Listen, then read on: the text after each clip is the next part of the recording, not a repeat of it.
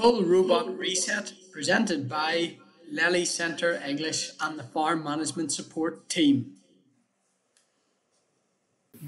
This is the procedure to do a full reset of the robot system. First of all, each robot must be out of operation. Hit the three lines in the top left of the screen, hit system, and hit shutdown. The robot shuts down.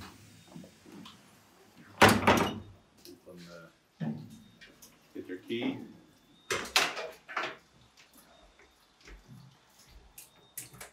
Cupboard door. Switch her. Do the same on all other robots, and then the next stage is to the computer. In T for C, you go to configuration down the left side, devices. You go into the CRS IP address, and you must, it's already logged in. So you hit reset. It should say out of operation, standby, milk jar as buffer. You go back down to the robots once you've that done and start them. Okay. You go back to the robot, switch her on.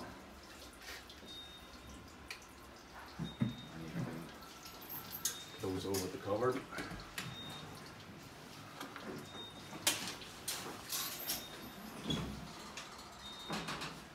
LED ready screen comes up. Just keep waiting. Brings up the loading data screen. And it brings up all your system components. The one you have to wait on is TAS. It must say INIT, which it has just done. Once that has happened, you can hit start.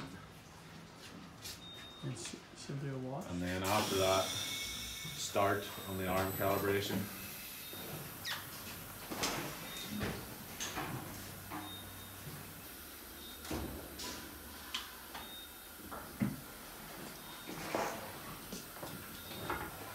Hit accept, and it then says out of operation local remote CRS. Hit the play button and it says remote CRS only. Once you've that done on both robots, or as many robots as you have, back upstairs to the computer. Back at the computer, press the on button in the cluster overview box. It then asks you, going in operation, start cluster rinse, hit OK, and you should hear your robots running. It then says, in operation, standby, wait for ECS mode. And that's it. That's it.